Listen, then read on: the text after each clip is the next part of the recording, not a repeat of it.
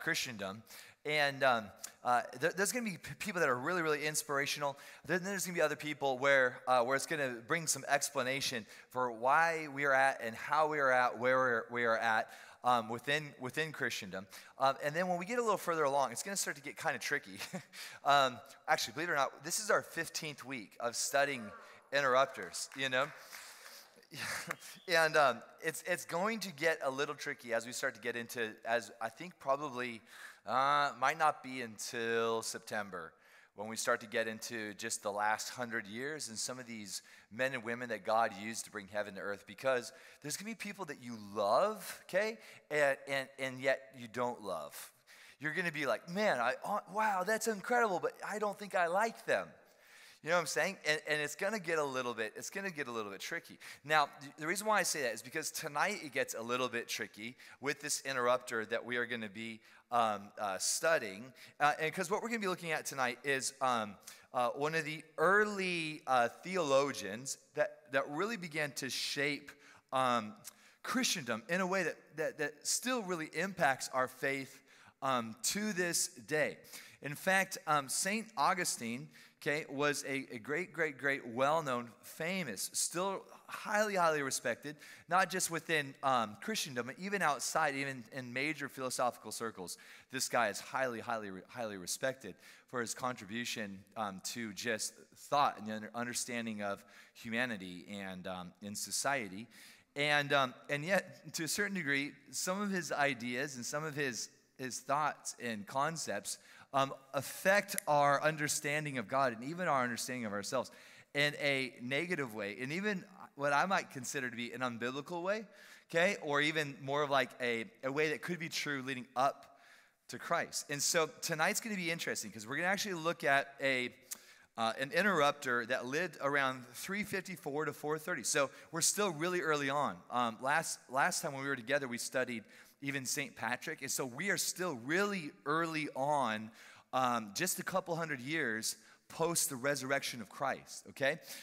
But after tonight, as we start moving forward, we're going to start advancing quickly through church and looking at some wild supernatural. We're going to be looking at levitation miracles. We're going to be looking at, at just some really wild, you're like, levitate? Yeah, like the saints that as they would worship, they would be lifted off of the ground, right? And we even hear stories of the Azusa Street revival, where the saints would be lifted up off of the ground. They'd hold on to their chairs. It was kind of like it was like rapture practice, you know. So anyways, we're going to have some fun. We're going to be looking at some wild stuff. But I have an idea. Before we dive into all of that, actually, let me give you a quick update. So last week we were in Charlotte, and that was a big deal because we were invited to be with Sid Roth and to be on his show. It's supernatural, right? Yeah. And I got to speak with our 9 and 11 a.m. about it this morning.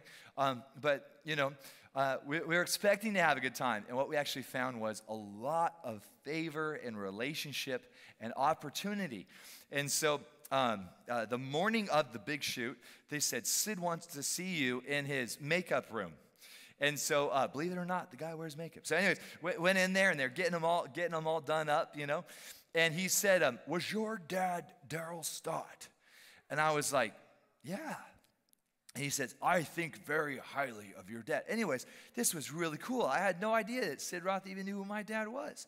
And he thought, you know, do you walk in the same glory anointing that your father walked? And this is interesting. Today on Father's Day, one of our elders, the Caspers, who've been here 54 years, they found a letter from the denomination that my dad was in the 90s, sharing their concerns for the revival of 1994. And I got this letter saying, we are concerned about the following, you know what I'm saying? And that was so epic to get this letter of friendly, we're watching you, on Father's Day, because I was reminded of even my father, my dad, who pioneered something in the glory, right, who endured crazy persecution so that we can run with the things of God in our generation with little to no resistance, you know? So anyways, that was a trip. You know, Sid knows who we're filming a commercial, and Sid says this: "My next guest is Darren Stott. His father was a legend." And I was like, oh my gosh, I can't believe. I was like, Dad, I know you're in on this, you know. My dad passed in 2016, and I just know that I know the Great Cloud of Witnesses was just a lot closer than any of us wanted to even imagine at that moment, okay? I know he was just up there, good times. So we were having lunch together. It was before the show. I was sitting across the table, and Sid had shared with me earlier that when he was young, he met Catherine Coleman. And Catherine had told him it was her desire to host the glory with excellence through media.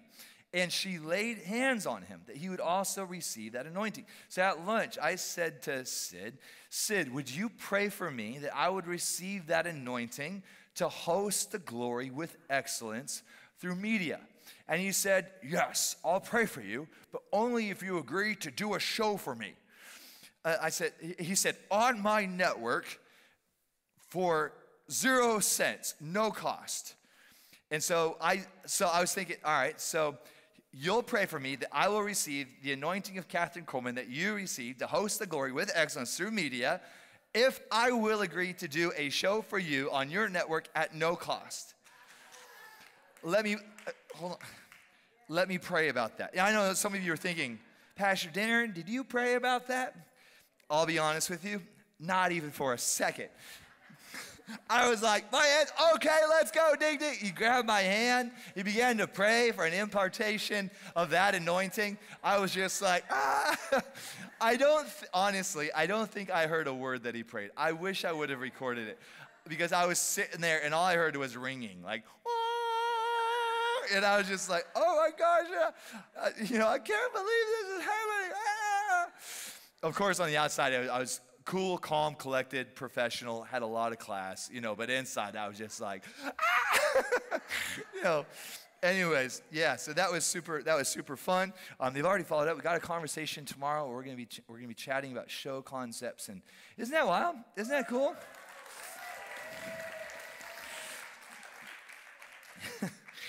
Well, we better pray. Jesus, help. We need a lot of help. We need you.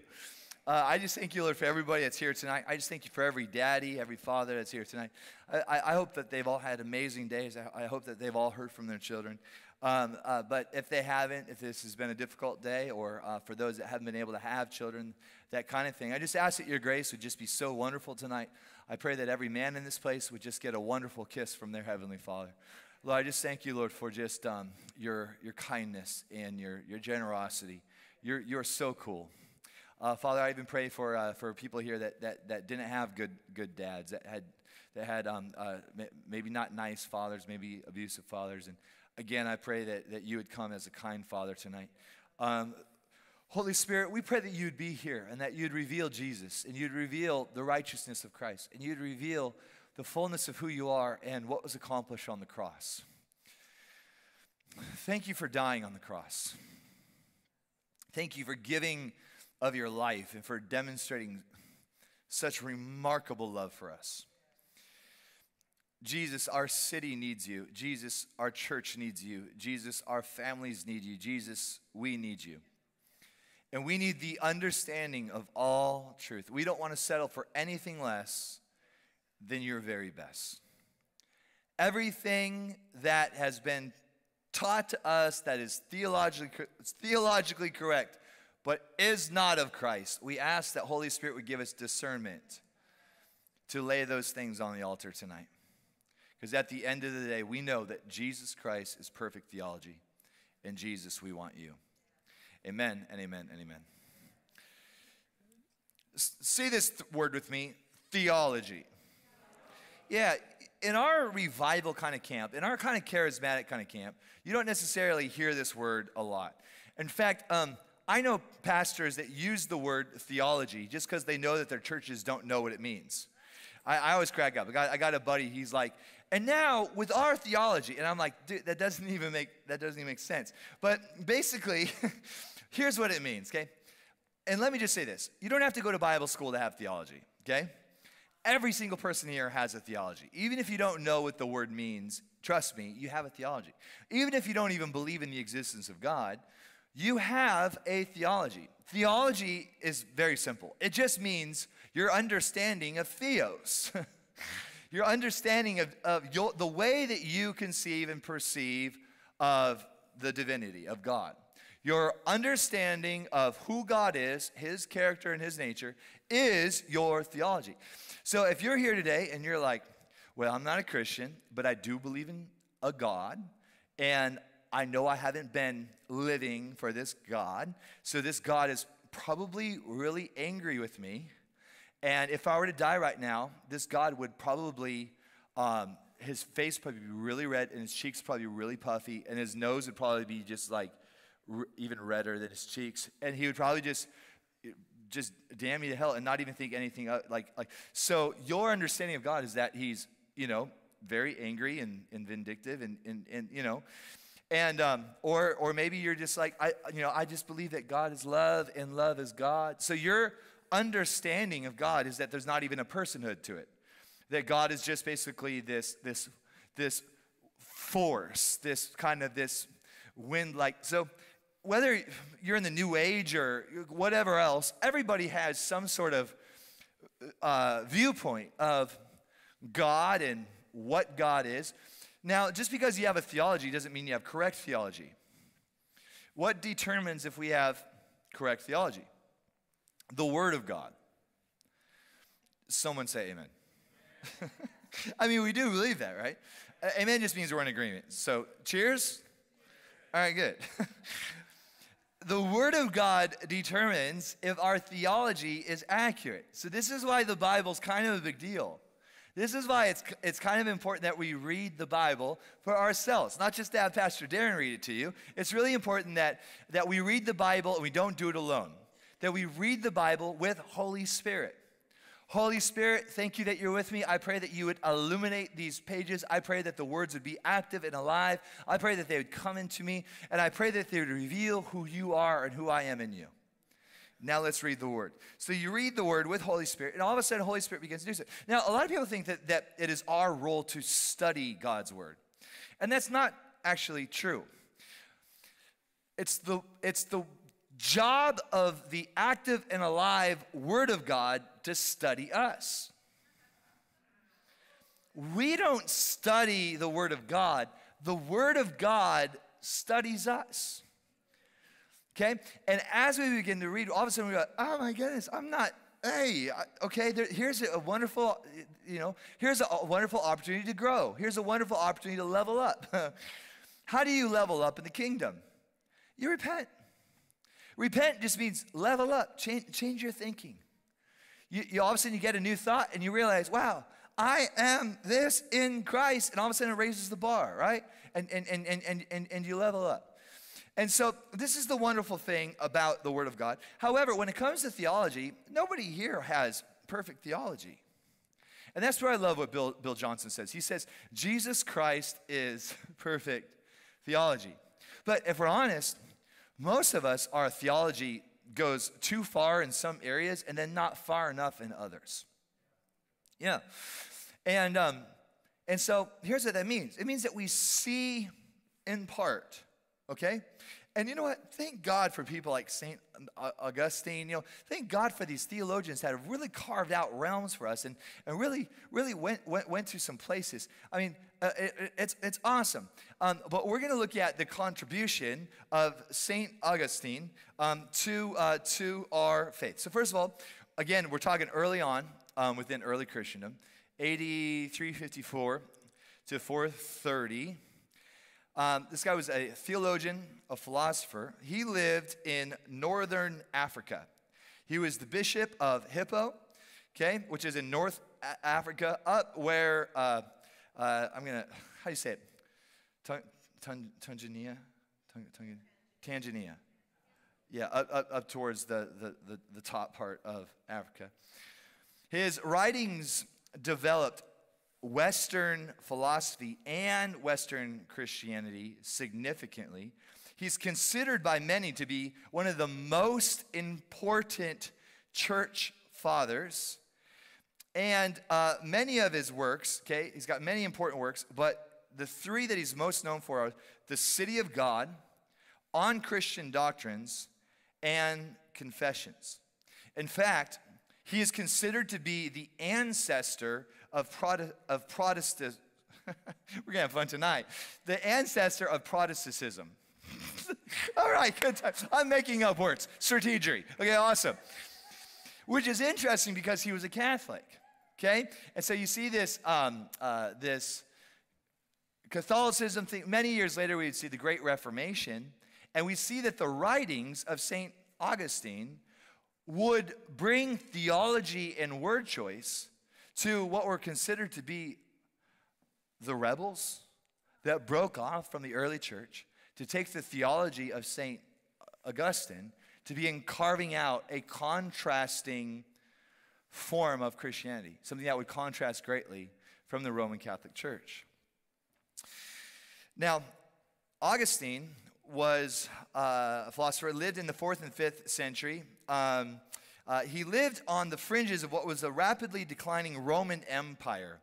He served as a bishop, as a pastor of a local church for 35 years. He was incredibly popular and considered inspirational to his largely educated and poor congregation.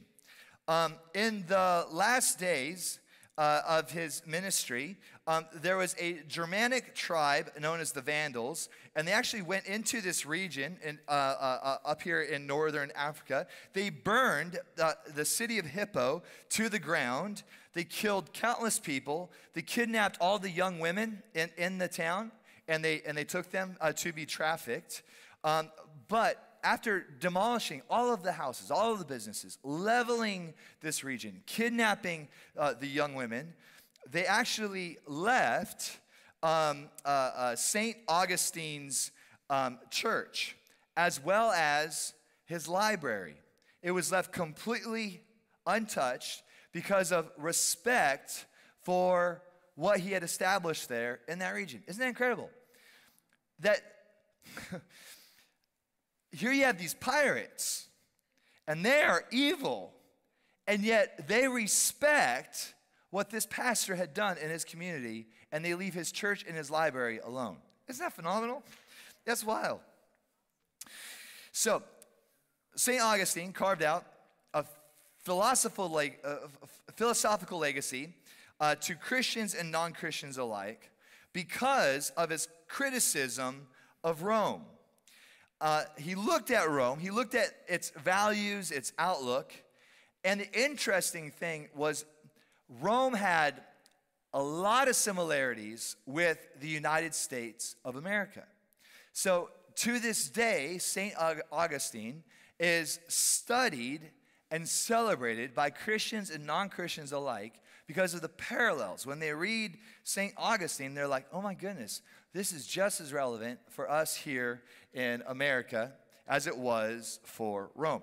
Now, when it comes to Roman thought, the Romans had, if we were to take the big Roman kind of ideas within its thinkers, they had two philosophical ideals that they thought was possible. The first thing is that they believed in earthly happiness here and now. And they also believed that they could adjust social order. They believed it to a certain degree with the right government, with the right order, with the right institutions, with the right values, with the right criminal justice ideals, that they could create utopia, they could create peace on earth through government. Now, when it came to earthly happiness, the Romans were known for having an incredibly optimistic outlook. They accomplished much as a people and as a society, and they celebrated their engineering. You can go to Rome to this day and see just such intricate, such amazing architecture and engineering, and even wild technology. It's possible, and it's been said recently, that Rome was far more advanced than what we even know now. That they had technology that because because of the years that we don't even know about, but they see these different indications that say that Rome was probably even far more advanced than what we've ever known. And we see that Rome knew this, they celebrated this, and they believed it was just going to get better. They believed that their tech was just going to get better and better and better. I imagine that they were even talking about, algorithms and AI, and the Romans, like, pretty soon we'll have a robot that does that, right? So they were very, very optimistic about their future, and their faith was ultimately in themselves. Their faith was in their technology. Their faith was in this place where we humans are stepping into such incredible self-mastery. It was the celebration of human ingenuity and their ability to control and manipulate nature and to plot their own happiness and satisfaction. Writers like Cicero and Plutarch, had a great degree of pride, ambition, and confidence in the Roman future. And when you read a lot of these early Roman writers and you read about the trajectory that they thought they were on, it sounds very, very similar to a lot of American futurists. If you read various tech magazines, if you read about the forecast for where we are going as a country, there is this understanding that, man, we humans are kicking butt. We are incredible. We should be very proud of ourselves. That was our service this morning at our 9 and 11. How do we respond to Pride Month? And we learned that pride is not just an ideal of the GLBTQ plus 98 thing, okay? That pride is a default of the fallen human heart. Yep, and that pride is grievous to the Lord. He says that he opposes the proud, but he gives grace to the humble. So we see in this Roman society great pride, great celebration, and what they were going to accomplish. In their eyes, human beings were something that would just continue to be in process, but humans were on this track to ultimately being perfected through our commitment to better ourselves. In fact, the Romans had keen practitioners of what we would call today those who would be in the self-help movement. A lot of the Roman literature was training their audiences to greater success and effectiveness. The next big area of Roman discipline and thought was this area of not just earthly happiness is possible, but the next big area was the area of that the social order of the city could be adjusted little by little until it's perfected, and we have a heaven on earth society because of our human disciplines and because of our justice system. Okay? And so for long periods of time, the Romans trusted their society was marked by justice. That people would have ambition and intelligence, that those that had the drive in Roman society, they could make it to the top. The Roman army was trusted to be just, fair, and the idea was this, that within the Roman society, there was the capacity to make money.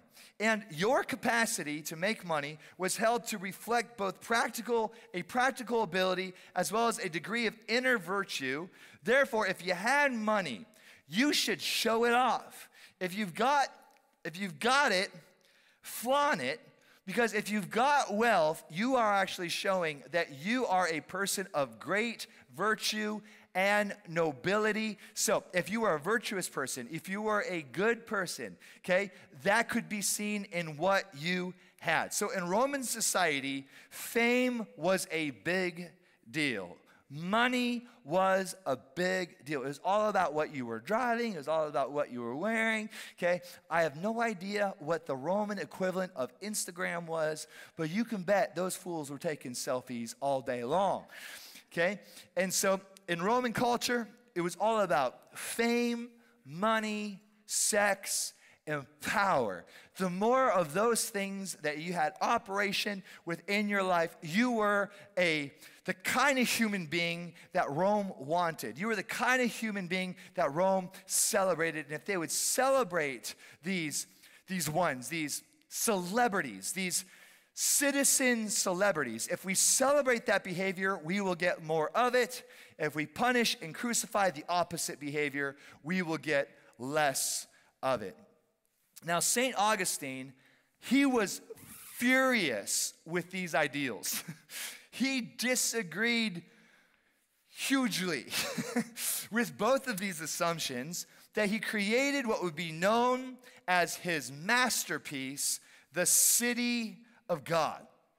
Now, in the city of God, he dissected each of these 2 points.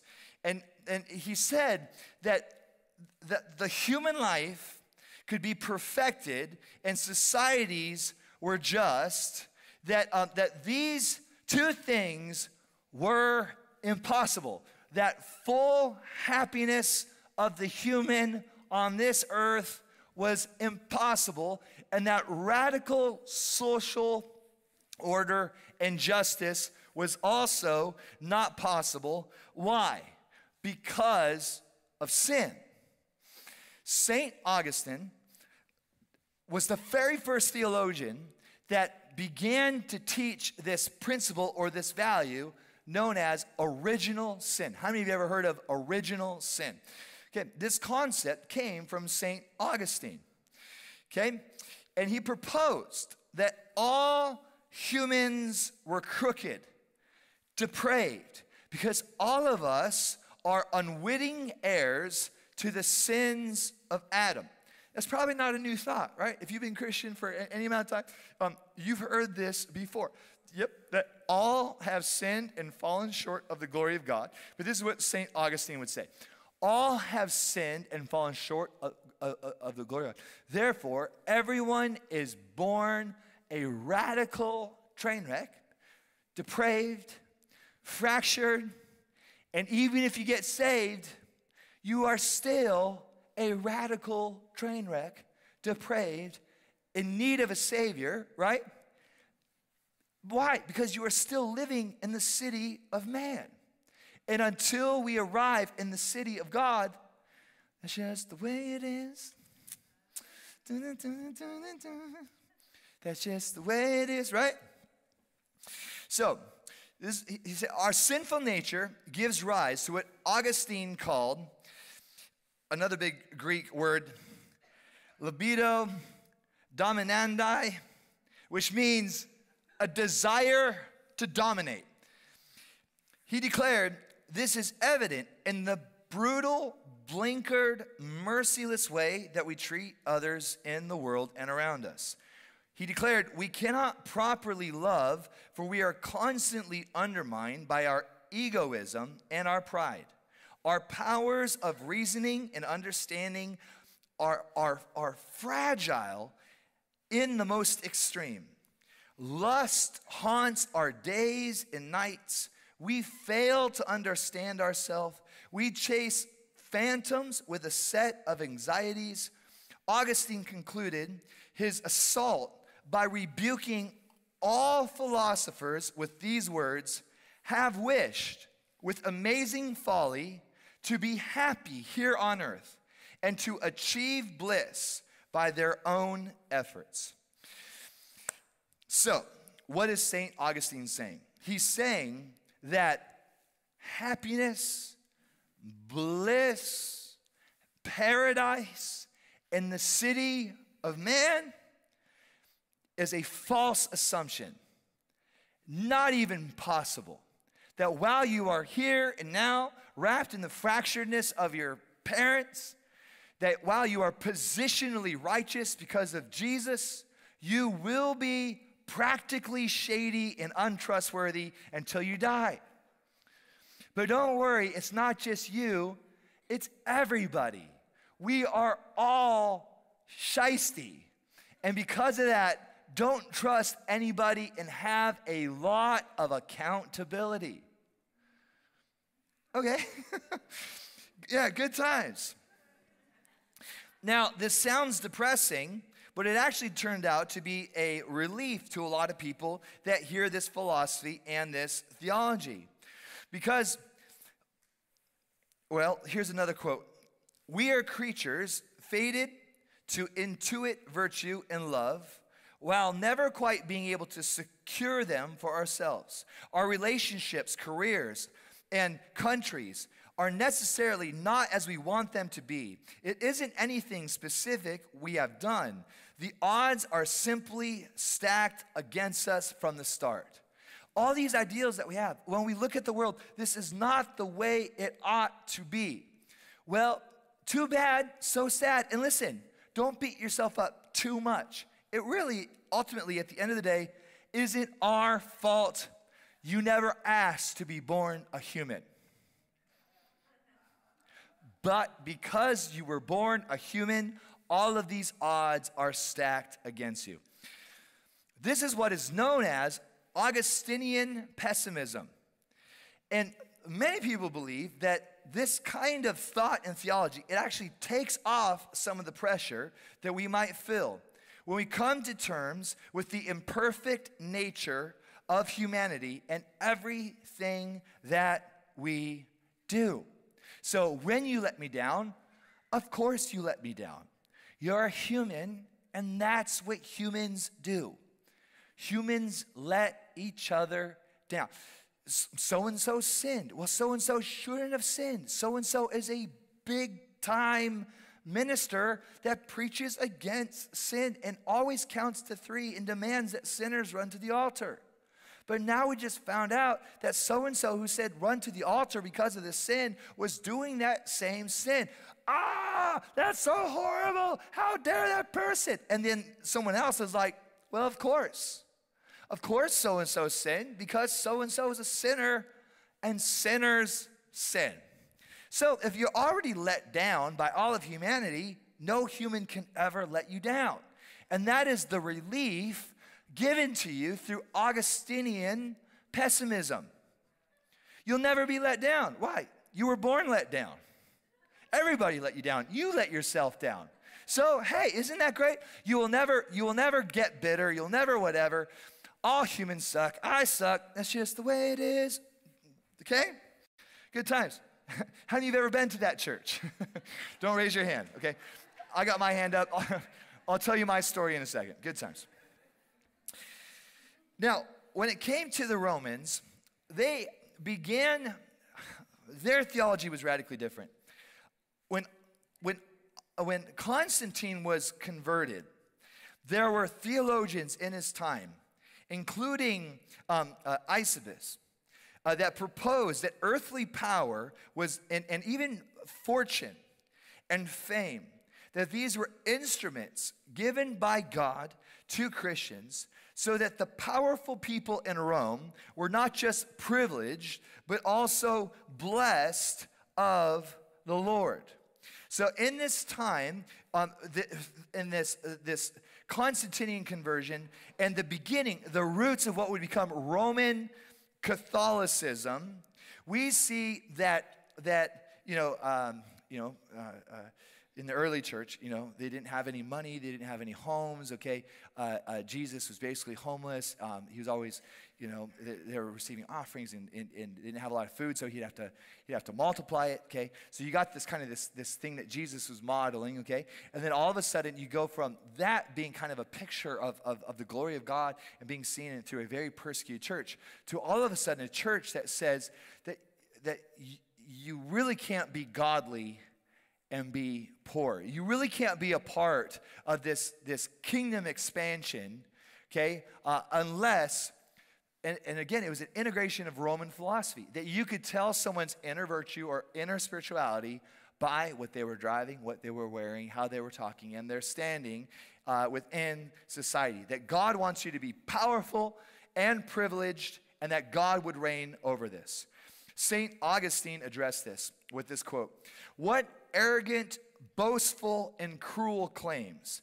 There never was, nor ever could be, justice in Rome, or indeed anywhere else on the earth, that God didn't give good people wealth and power, and nor did he necessarily condemn those who lacked them." So he was speaking up on behalf of people that lack these things and said that how can we make judgments on people based off of what they have and what they don't have. St. Augustine also distinguished between what he called the two cities. This was the city of men and the city of God. The latter, the city of God, this would come in the future. This was a heavenly paradise. This was Eden, where the good would finally come and dominate, where power would be properly allied to justice, and where virtue would reign. But men could never build such a city, and should never believe themselves capable of doing so. They were condemned to dwell only in the city of men, which was a flawed society where money could never accurately track virtue. In Augustine's formulation, true justice has no existence save in that republic whose founder and ruler is Christ. Again, these things sound bleak and sound depressing, that while we are on earth, it's just going to be shady, it's just going to be depraved, it's just going to be carnal. And yet, again, this really brought people into this realistic way to kind of help them process through humanity's stuff. And believe it or not, but these are major, major pillars in Christendom to this day. And this is the part of the night where I tell you my own story. So I was raised in a charismatic kind of revival kind of place, okay? And here, and we had all kinds, back in the day, you guys, Bill Johnson used to preach here on a regular basis. John and Carol Arnott would come through. Randy Clark. I think the record was we actually had 1,000 people stacked in here like sardines one night.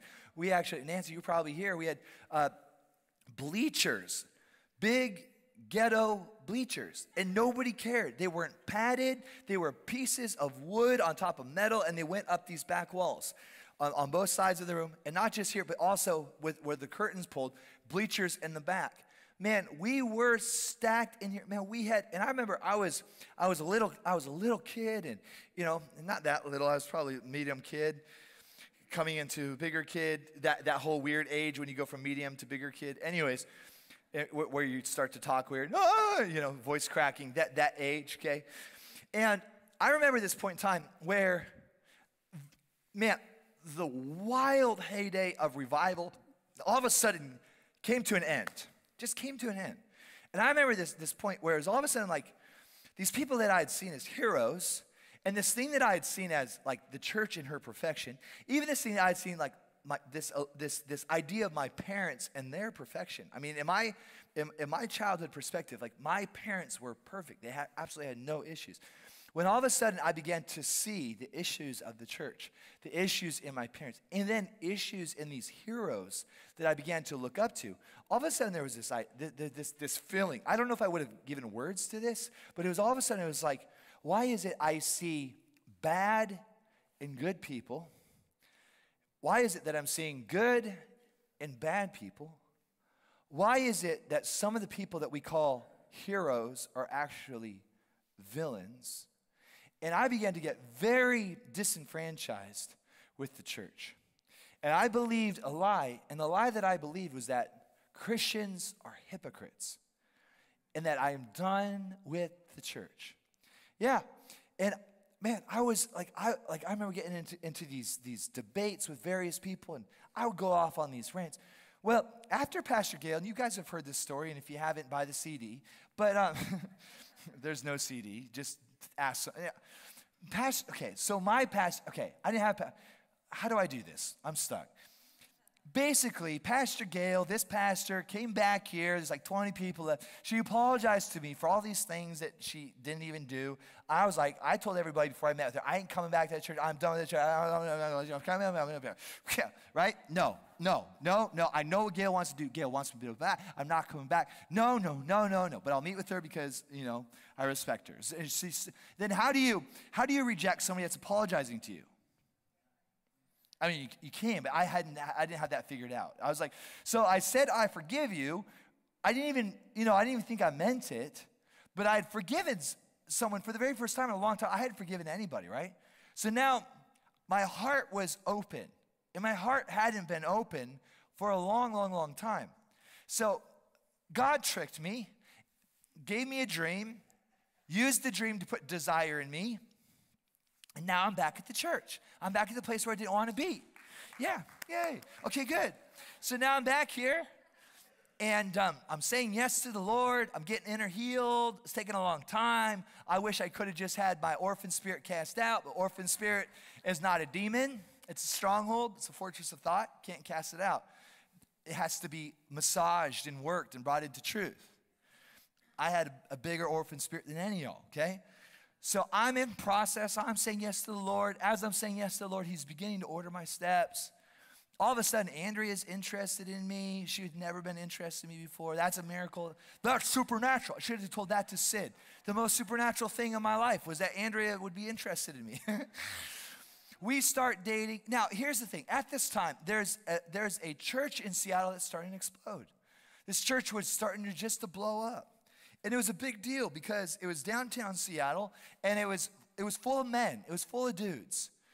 And I heard about, my buddy gave me a CD, and I listened to it, and I had never heard somebody preach the Bible like this before. And it was Mark Driscoll. It was Mars Hill Church. Now, I know just saying that right off the bat that there's going to be people in the room that are just like instantly triggered. And then there's others of you that are like, yeah, sweet. And then there's others of you that have no idea. They have no idea what I'm talking about. Andrew and I would go here on Sunday mornings, and we'd get a revival on. The Lion of Judah makes me want to roar, roar. With our 50-foot praise flags. And then on Sunday night, we would go to a church where they had a grunge band that would lead worship. And there were no 50-foot praise flags. There were no tambourines. In fact, everybody worshiped the Lord like this. And I thought it was cool too. So Andrew and I would be there, and we'd be getting our worship on. If there's a lot of glory, you'd look at somebody and just be like, you know what I'm saying? But night after night, Sunday nights, we would go there, and we'd hear the same thing. You are a sinner. You are worse than a sinner. You are depraved. You need Jesus. Like every single week. And you know what? I liked that. Every week, Mark would talk about total depravity, how you're a mess. He would even talk about babies. He would say that babies were sinners and that they're just little selfish, pooping, peeing babies. They're just this little blob of sin. And he's talking about babies. Listen, I've had 4 babies, and I know that there's not a little demon on a baby's shoulder saying, cry and get them to change your diaper. And then there's another little angel that says, no, babies do not have any sort of conscience. There's no, babies are babies.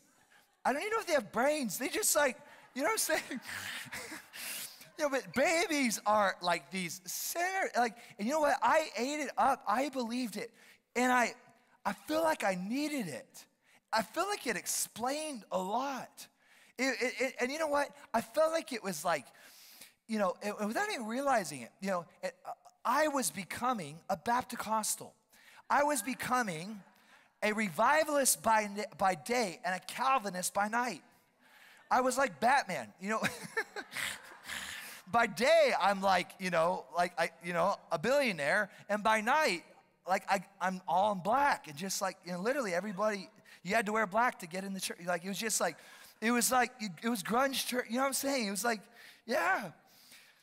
you know, here's the thing. I got so much out of that time. I had never heard the Bible my whole life taught through chapter by chapter, verse by verse.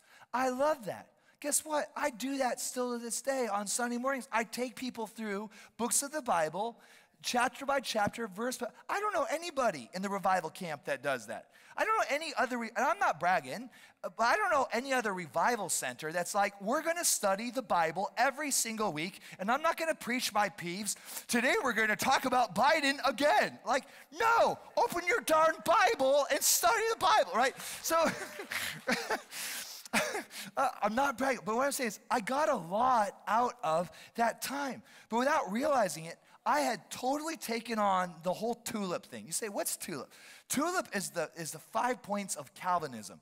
It starts off with total depravity, unconditional election, limited atonement, irresistible grace, and the perseverance of the saints. Calvinism was framed out by St. Augustine with this idea of that while we are in the city of man, don't be naive and contend for the city of God to exist on the city of man. These are two radically distinct, two different cities. Have realistic expectations, and it will help you process through brokenness. I felt like it helped me. I was like, now I get it. Now I get why Todd Bentley did what he did. Because the dude's just a sinner, and sinners sin. And now I get it why the church reacted to me and my family when we went through that time. I thought that they were sinless. No, they were sinners, and sinners sin. And then Pastor Gail had the audacity, had the boldness. Pastor Gail was so brave that she let me start teaching on a rotation on Sunday mornings. And every 4 weeks or 5 weeks, I would get to teach. It was passionate, but it was horrible. I was the worst. I was the worst. I look back at my notes. My notes were the worst. But at least I was passionate. I can tell you this.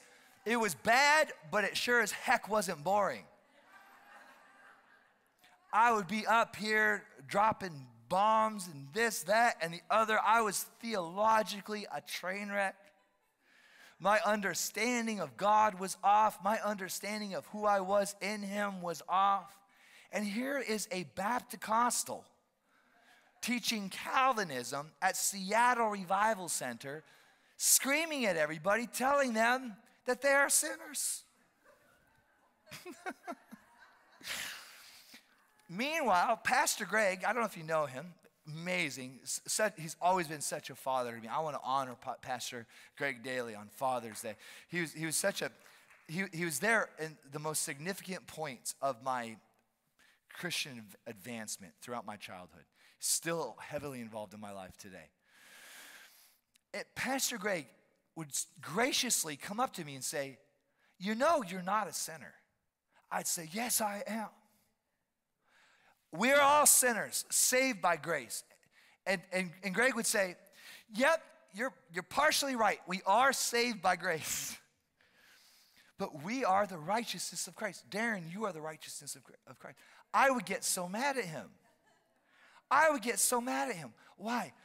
Because if I believe that he who knew no sin became all of my sin, and that I am the righteousness of Christ, now it raises the bar.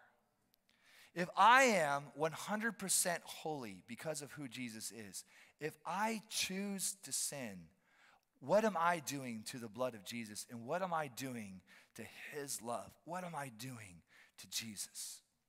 What is the impact? If I am 100% pure and white, when I choose to disobey God. You see, if I can believe that I'm just a sinner, then what do sinners do? They sin. And when I make foolish choices, well, of course I'm going to make foolish choices. Because ultimately, we are all fools. We are all still in the city of men. But if we believe that Jesus changed everything, and Pastor Greg would be like, "Bro, you need to read the book of Romans. You need to read the book of Galatians. You need to see who Jesus is and what Jesus has done. Jesus has changed everything. We are in union with him. We are in union with his righteousness. We are participators of his nature. And he would just be going verse by verse, and little by little, I began to change my ideals and to begin to change a lot of this stuff. And little by little, my standard on myself started going up. But my standard on others did not go up. But my standard on my leaders went up with me. And it's weird. I've almost been like this. I'm just confessing. I'm also just kind of processing. Because in this study of St. Augustine, and as I began to see his word choice, there's word choice that he used that I still use to this day. And here I am thinking that I have purged myself of all Calvinism. Oh! But that was gross, sorry. Uncalled for. Anyway, I am learning that that I still have some of these ideas that are still a part of my understanding. I'll tell you what I did. I would believe that I was the righteousness of Christ, but I wouldn't necessarily believe that for the body. Therefore, I had a safety net. When people would let me down, because I didn't have a high standard on people, they couldn't hurt me. This was my way to protect myself. I am the righteousness of Christ, while y'all are still practically shady. However, my team, my staff, they are the righteousness of Christ, and I expect a lot from them. Yeah? Here's the truth. St. Augustine had some amazing ideas and carved out some amazing thoughts and some amazing, amazing stuff. But at the end of the day, perfect theology is not Calvinism. It's not Arminianism. We could get into that. We won't for the sake of time. Perfect theology is Jesus. And Jesus said, when you pray, pray this way. Father, let your kingdom come, the city of God, paradise, bliss, and may it be on earth as it is in heaven. Jesus said, you pray this way. And then all of a sudden, Jesus dies, he resurrects, he ascends, he goes to heaven. And all of a sudden, we begin to read these letters, these Pauline epistles, these letters from Paul to the churches. And what's Paul saying? Everything has changed. Everything has changed because of who you are. He would write to the Galatians, he'd say, who has duped you? Who has bewitched you? You guys think that you are where you are because of your own practices, because of your own goodness. You're behaving according to your own moral scale. I need to get you back on track. You are who you are because of your participation in union with Christ Jesus. Yeah, and we see this incredible message of God's grace and this incredible message of identity that Paul began to give to the church. And then we even see in the book of Revelation, John the Beloved caught up into the heavens. And the Lord begins to give John the Beloved these letters to the churches. And as he's writing these letters, John is saying, church, you need to raise the banner higher. You need to raise the standard higher. Why? Because this standard does not exist to shame you. This standard exists to invite you. The law was there to remind you of your need for a Savior, but the Savior is here to empower you to do what you could never do in and of yourself. Jesus changes everything. The kingdom of God. Jesus was always teaching not just a message of salvation. Jesus was always teaching a message of the gospel of the kingdom.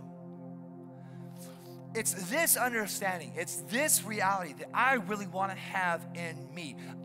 I want the good news of the gospel of the kingdom to set the banner, to set the possibilities. I don't want the total depravity of all of humanity and the fracturedness of the human state to set my idea of what is possible through the church. I don't want for our sinfulness to set our standard. I want for the righteousness of Christ Jesus to set our standard.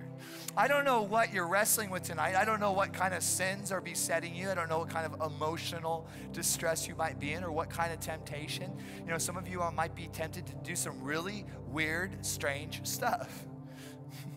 But here's what I know. Because of Jesus, you don't have to sin. Because of what Jesus did on the cross, the power to overcome sin is possible in and through him. Not in and through Darren, okay? But in and through Christ Jesus. The power to overcome sickness is possible in and through your Savior, Christ Jesus.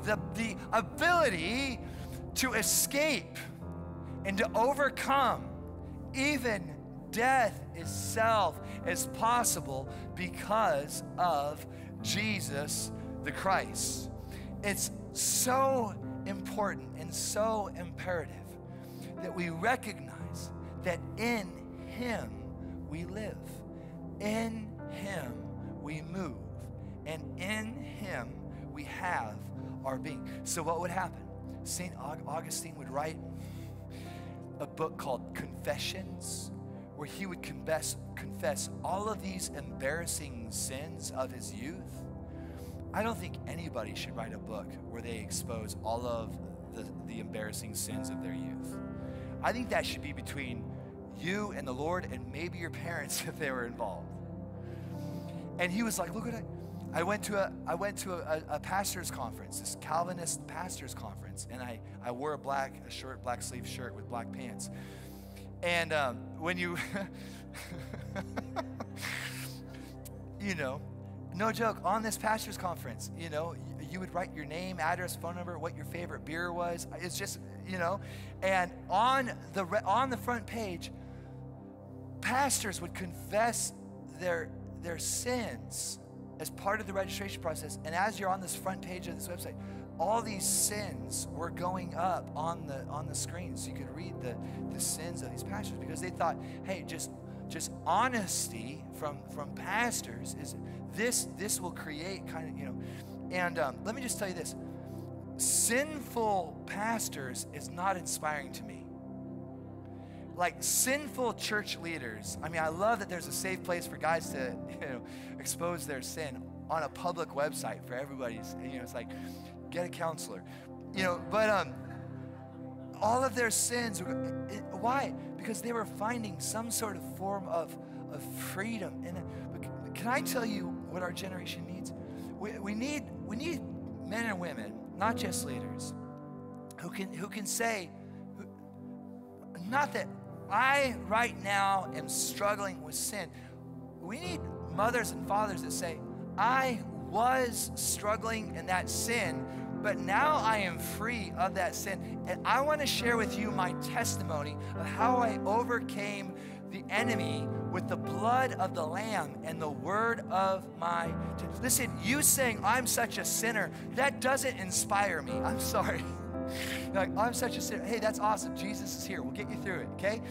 But like in 30 years from now, if you're still struggling with that same sin, bro, you just need a straight up face-to-face with Jesus, okay? Yeah.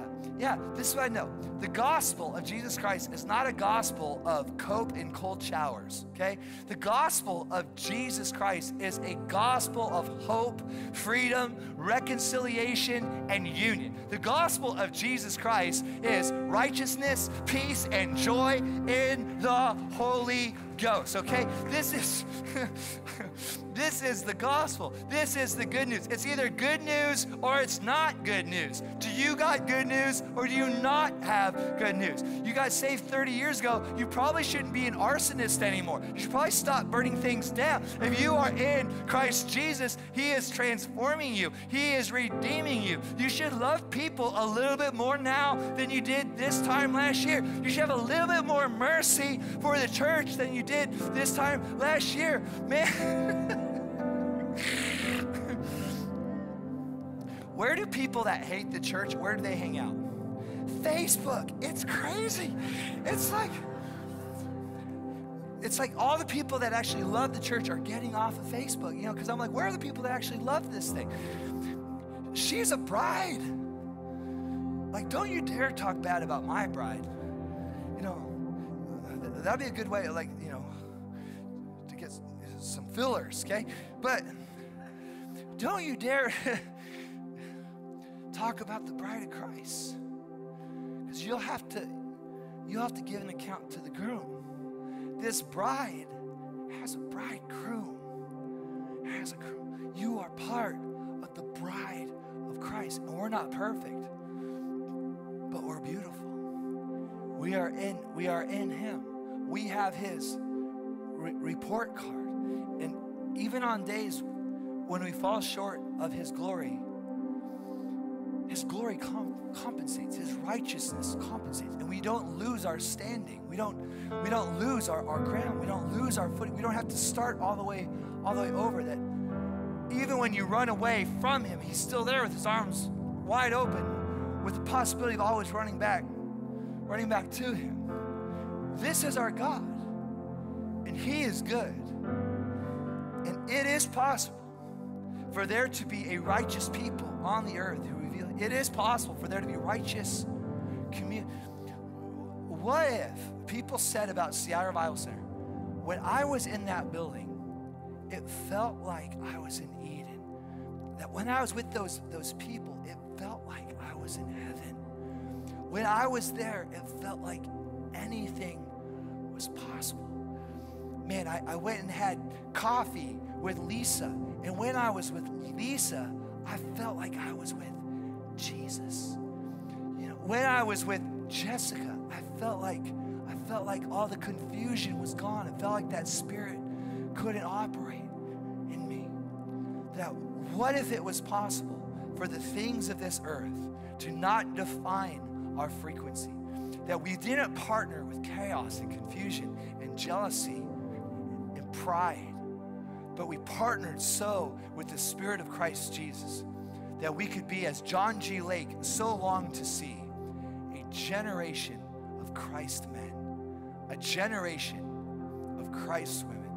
Even as we were accused in the first century, the derogatory term for us was Christian, a Christ copycat.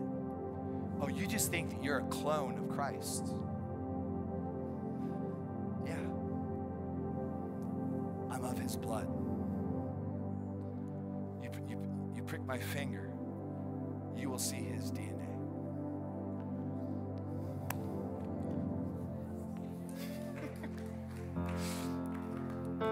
Just declare to me right now, he who knew no sin became all of my sin so that I could be the righteousness of Christ. Do you believe that tonight? Okay, you little supernaturalist interrupter, you. We need some interruptions in the body of Christ. We need some theological we need an interruption of righteousness and righteous theology in the body of Christ.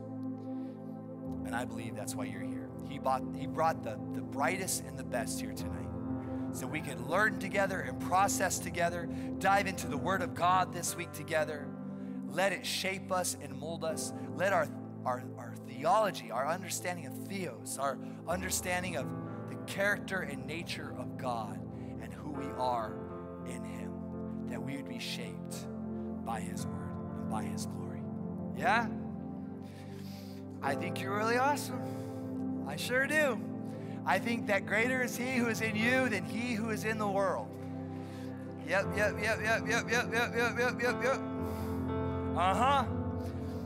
As the prophets on Sesame Street from the other realm, yep, uh-huh, you know. All of his promises are yep, uh-huh.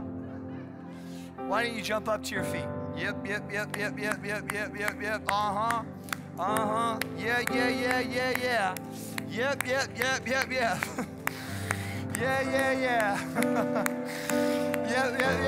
Yeah. Oh.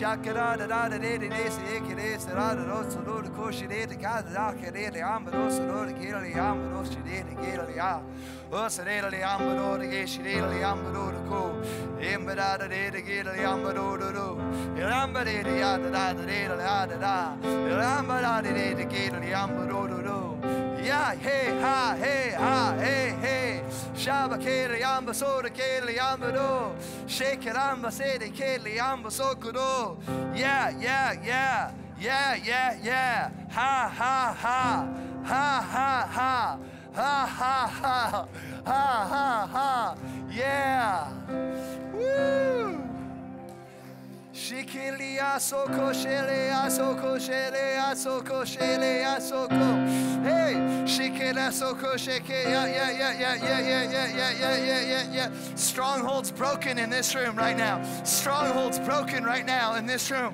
strongholds broken yep yep yep yep yep demonic strongholds broken right now shake it ha ha ha ha shake it ha ha ha ha ha broken breaking breaking breaking breaking breaking breaking breaking demonic bloodlines being broken right now.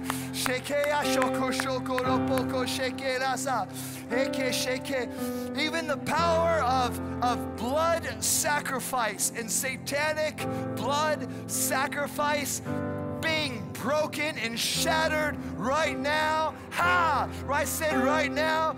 Ha! In Jesus' name. Whoa! Yeah! Yeah! Yeah, yeah, yeah, yeah, whoa, yeah, breakthrough, breakthrough. I see the armies of breakthrough. I see the angelic armies of breakthrough marching into your circumstance, marching in to your family, marching in to your marriage. This is not the end. This is not the end. This is not the end. This is not, hey, this is not the end. Whoa, this is just the beginning. Just the beginning. Just the beginning. Just the beginning. Yeah, pray with me. Yeah,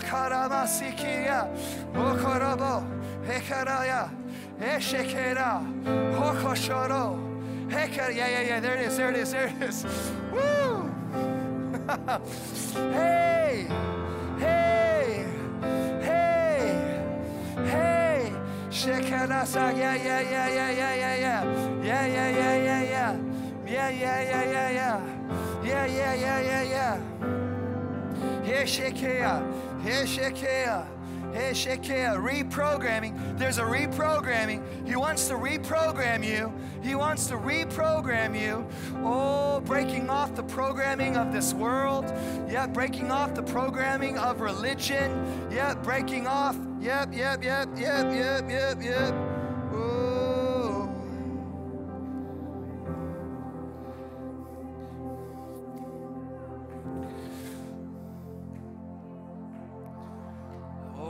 Let the glory of the Lord rise among us.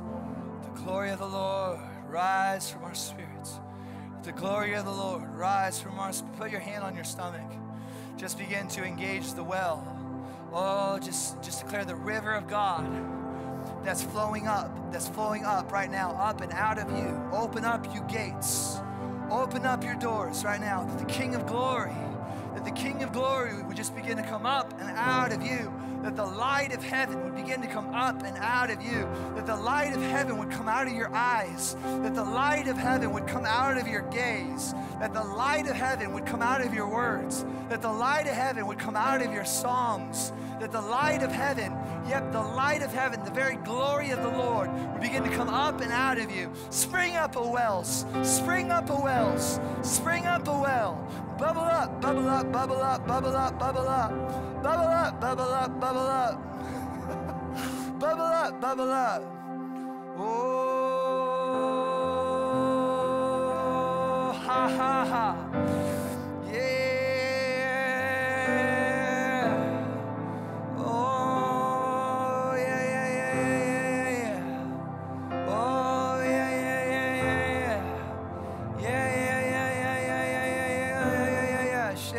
masikilia solamaya. Era silia makishilama. O kishilama silia maso kishilama se. He serama silia maso.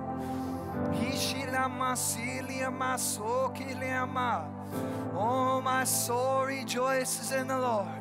Oh, my soul rejoices in the Lord. Oh, my soul rejoices in the Lord. Oh, my soul rejoices in the Lord. Oh, my soul rejoices in the Lord. Oh, my soul rejoices in the Lord. Yeah. Yeah. Yeah. Yeah. Shh. Yeah. Hey. Shame.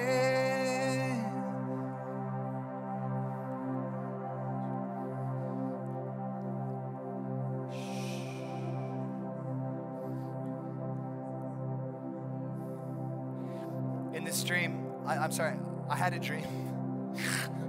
And in this dream, I was here at SRC, but it was in the future, and I could hardly recognize the place.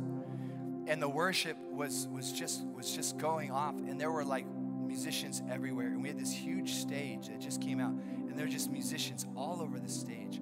And there was like so many chairs. There's chairs everywhere. There's chairs that there shouldn't have been chairs. And I just remember like, this is so awesome. And it was just so amazing. The glory of God was so intense.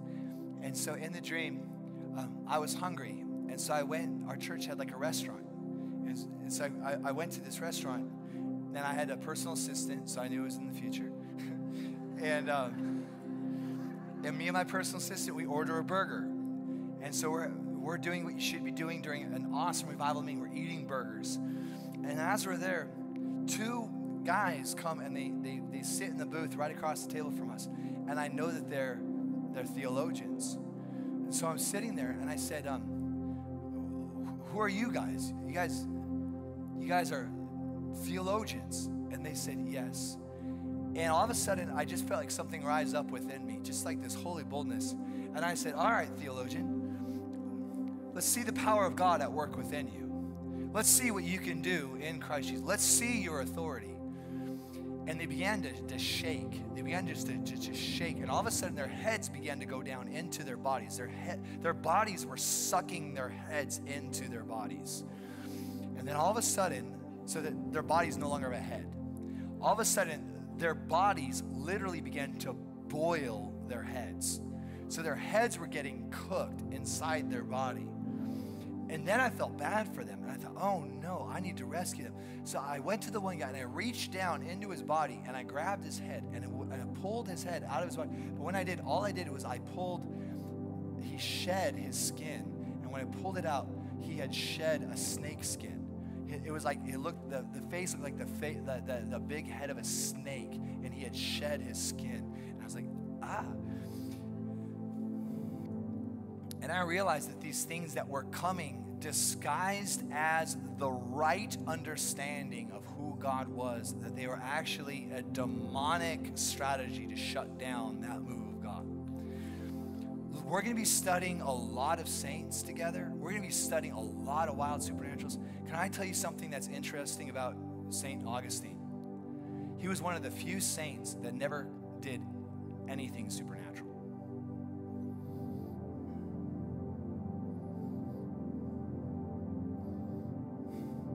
Bob Jones would say this: if you're going to be a part of what God is doing, you got to get out of here and you need to get into here. He said the body of Christ, they need to learn to get their spirit over their heads, because we are shutting down what God wants to do between our ears. We've got to get this over this. So just put your hand on your stomach. I just pray for an activation of your spirit, man. That you would come fully alive. And you might not understand what God is doing. It might not make perfect sense. You might not be able to explain it to your friends, but you would know that it's real and that the Spirit of God is inside of you. that he's activating something inside. And I pray that the fullness of who you are in Christ would so come alive, and that your logic would not shut down who you are in him. That no critical thinking would keep you from the fullness of heaven. That no analytical processing would shut down the power of God in your life. I pray that his spirit would burn. And you might not say, I don't have the understanding of what God is doing, but his spirit is burning inside of me, and I will get understanding, and I will search the scriptures, and I will find it in the word. I know that if it's truth, it's of him, and I will be able to find it in his word. But I'm not going to shut it down. If it's of Jesus, then I bless it. If it's of Jesus, then I bless it. And if it's not of Jesus, I don't fear it, because I know who my Jesus is, and I don't fear the demonic. So we celebrate the things of the kingdom, and we celebrate those who are running with the fire of God in this time, and we're not jealous of those who are further ahead. We celebrate them. In fact, we say, spirit of jealousy, you are a demon. You are not of the Holy Spirit. You are not for me. I repent for partnering with the spirit of jealousy that's kept me from receiving the fullness of my inheritance. Spirit of jealousy, let me go. I bind you to all your other demonic buddies, and I cast you out of me right now. I say up and out into the pit right now in Jesus' name. Spirit of jealousy, spirit of comparison, let me go. Let me go. Let me go. Oh. Nothing like wrapping up the night with a little self-deliverance. Amen. Can my amazing ministry team come up here? If you need prayer tonight, and let's just be honest, some of us just need some prayer tonight. Please don't leave. Please come up here. We want to love on you. We want to release some prophetic destiny and life over you. You are a new creation reality. God is doing something beautiful in and through you in this time. Yeah? Blessings. Love you guys.